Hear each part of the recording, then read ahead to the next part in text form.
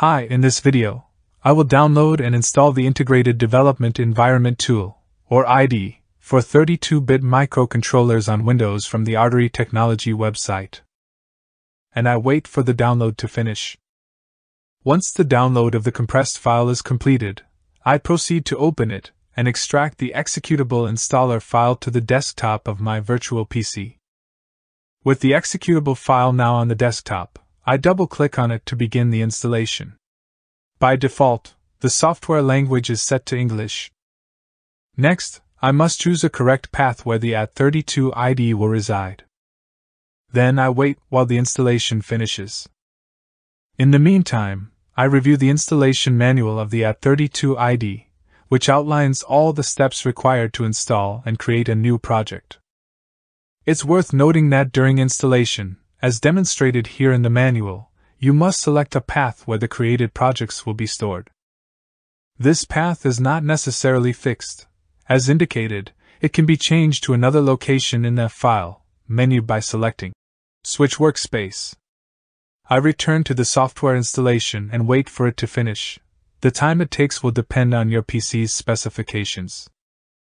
Once the installation is complete, I close it, and the AT32 IDE is launched or executed. As mentioned earlier, I need to select a workspace path, wait a bit longer, and finally, the AT32 IDE is ready to be used. I navigate to File and select Open Files from File System. Then click on the Directory button and navigate to the folder where the project was created with AT32 Workbench. Please refer to that video for more details. Once that folder is open, I press the button to select it. Then I click on the Finish button, and on the left, in the Project Explorer, I navigate to Project, and then to the SRC folder, where the C files generated by the Workbench are located. For example, I open the main file, and everything displayed in the previous video is visible. I can do the same for the file related to interrupt functions or device configuration. For now, I'll close this project and proceed to follow the steps to create a project from scratch.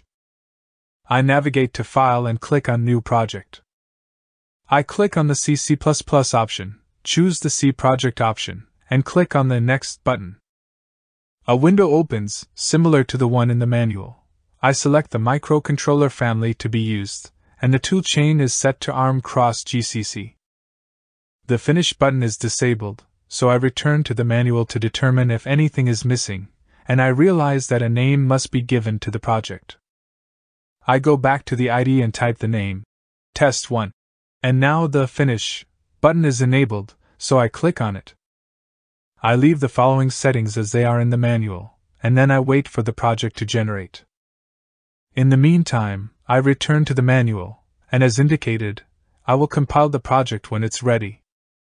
Back in the project, which is now ready, I click on the button with the hammer symbol, and the project starts to build or compile. As the build progresses, I analyze the different C files in this generated project, and it can be seen that they perform various tasks that can serve as a reference for other projects. Finally, the project is compiled without errors and warnings.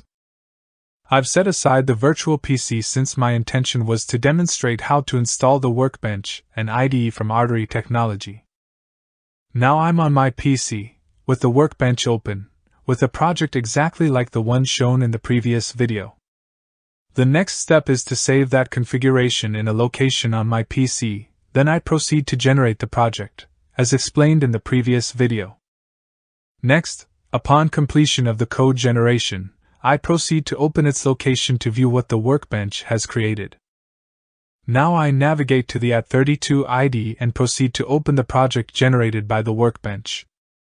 I select the project folder and proceed to open the project. In the Project Explorer, I navigate to the folder named SRC to view the C files, and in the configuration file, I can see the settings created for the two terminals or pins used as GPIO. I press the Compile button, and once the project build is completed, the console indicates that there are no errors or warnings. In the main file, I'm going to write some code with a potential exception, a division by 0, to see if the compiler detects it as an error or a warning.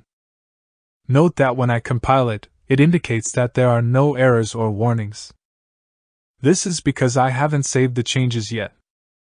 So I save the changes and compile the project again, and this time, I receive a warning about dividing a variable by 0. That's all for now. I hope to conduct a test with the development board soon. Thank you for watching the video.